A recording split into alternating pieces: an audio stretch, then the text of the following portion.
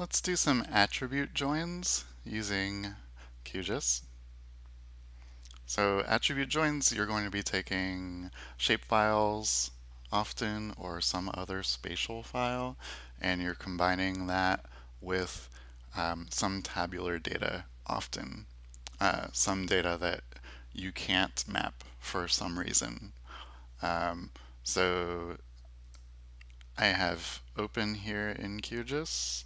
I have census tracts for New York City, and they don't have a lot of information about them. They just have a couple of ID numbers, the state ID, and so on. It's the area with land, area with water. Maybe, maybe useful, maybe not. In our case, though, we want to map some census data, so we want to add columns to this attribute table. And the way we'll do that is we'll start with this shapefile open, and we will bring in a spreadsheet of data, and then we will join them together. So we will add more columns to this attribute table. And in my spreadsheet program, I have open here, this is census data for the whole state of New York. Even though we're only looking at New York City, I have the whole state. That is fine for QGIS. It's only going to join things that match, and it's going to ignore things that don't match. That's fine. So I have a couple of things here. One big thing to note is that QGIS is going to expect the first row of the incoming data to be the names you want for the columns for the attribute table. So I have per renter, which is percentage renter, percentage of households that are renter occupied. And then the way I downloaded the census data, it came with this second row, which are annotations, which are really useful. They helped me see that this is the estimated total of renter occupied households.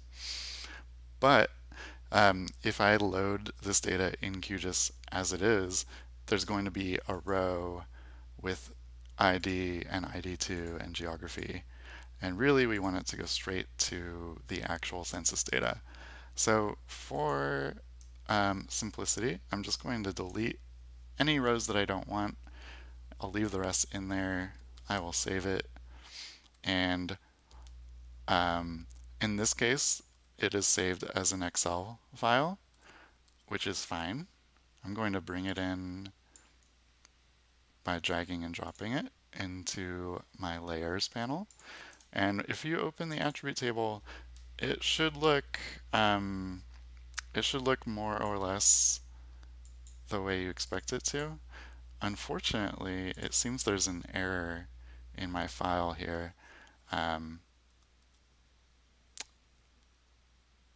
And I didn't expect that.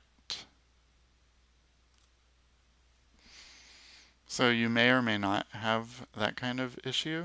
Let's see if that's a common thing. There are a few. Okay.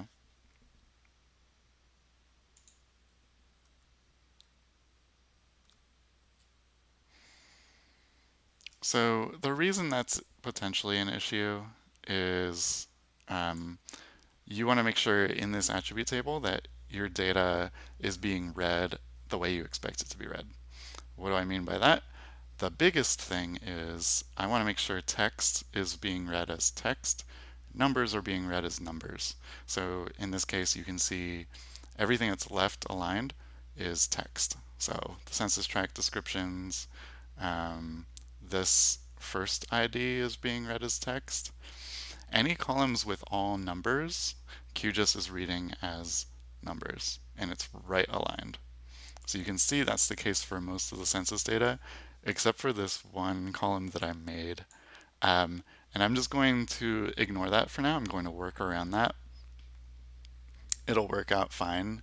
But that is an issue you want to keep an eye out for. If some of your data is being read in as text, but you really want it to be numbers, you might need to filter out some of the data on the in your spreadsheet program, or you might need to deal with it in QGIS. Either way, um, you're probably going to have to do something. Okay, so the next thing I want to do is I want to open up both the spreadsheet here and the attribute table for the shapefile. I'll just put them side by side here. What I want to do is find two columns that look like I can join them.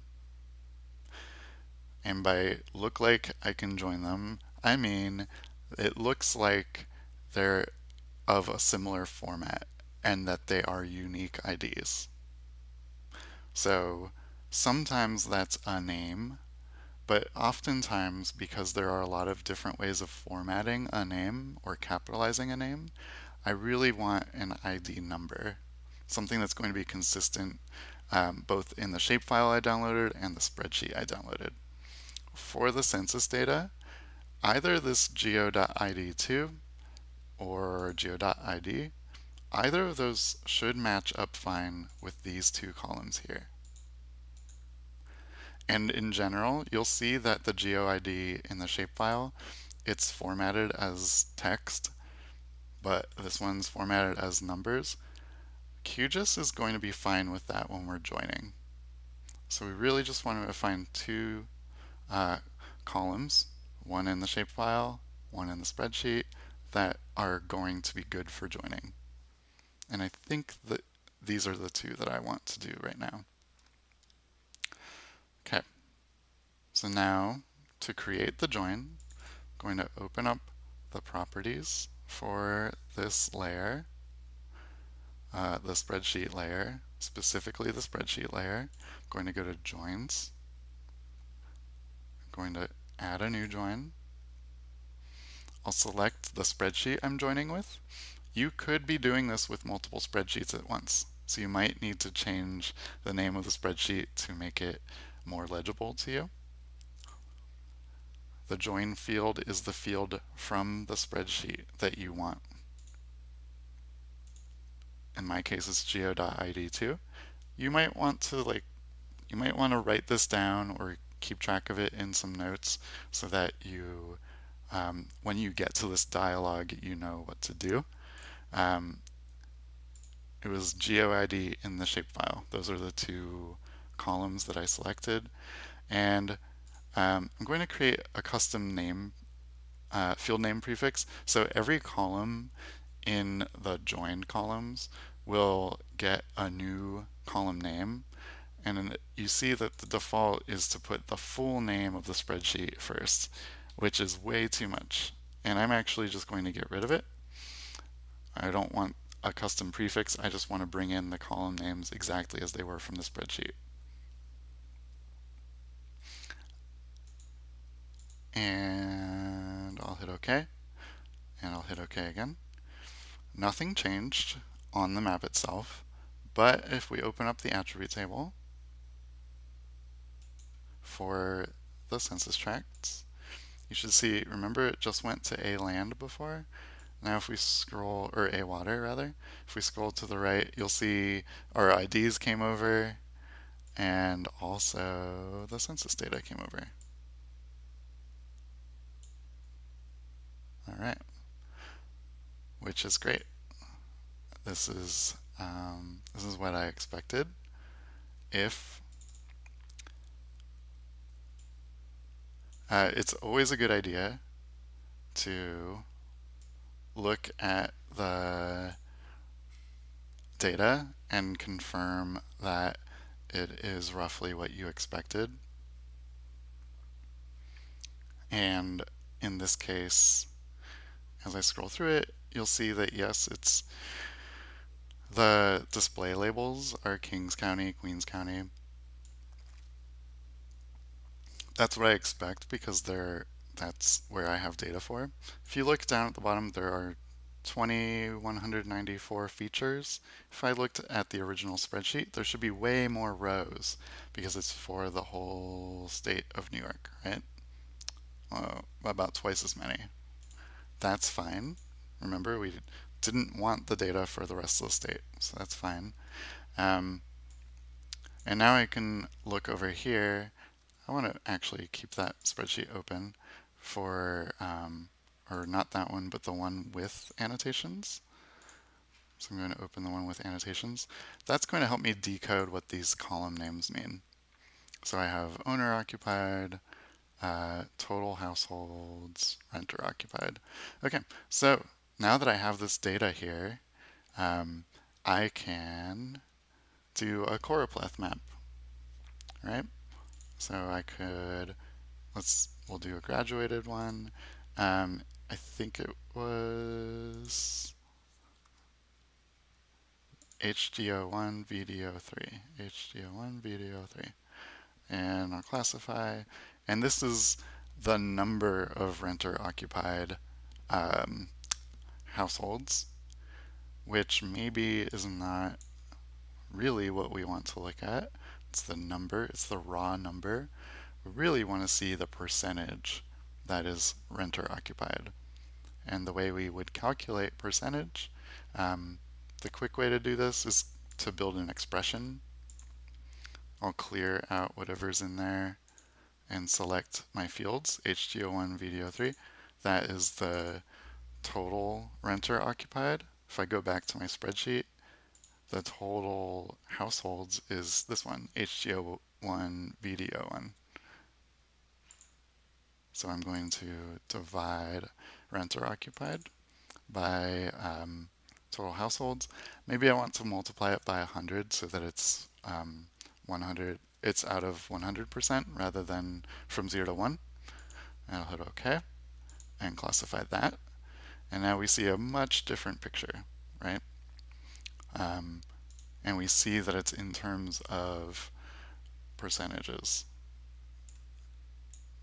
So this might be a case where you do want equal intervals, so 0 to 20%, 20 to 40%, and it's kind of perhaps what you might expect knowing the geography of New York.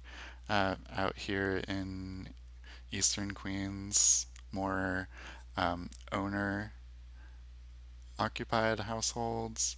Down in Staten Island, of course, mostly owner, fewer renters. And then there are some interesting exceptions, perhaps. I don't know enough about this census tract to say much about it, but we could look at it here. So it looks like it's about 16% renters. Okay. I don't know too much about that area, but it's definitely seems like an outlier. Similarly, up here on the Upper East Side, might be worth digging into a little bit.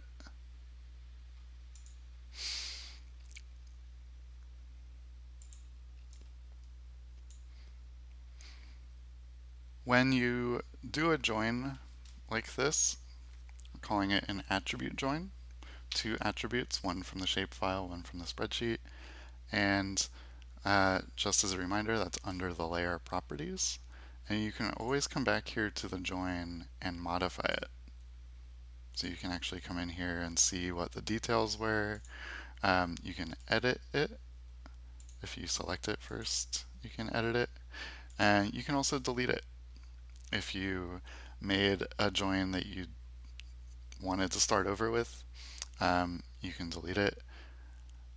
And another thing to keep in mind is if you save this project, it will save the join on the shapefile, but it's not actually saving it into the shapefile. It's keeping track of it in the project, not on the shapefile. If you wanted a shapefile with all of these attributes, all of these new ones that we joined in, you need to export it. Export save features as. Once you do that, you'll have all of the attributes. And then you don't have to worry about losing it because you lose the project or something happens to the project. Okay, that is how you do attribute joins specifically with census tracts and census data. I hope it was useful.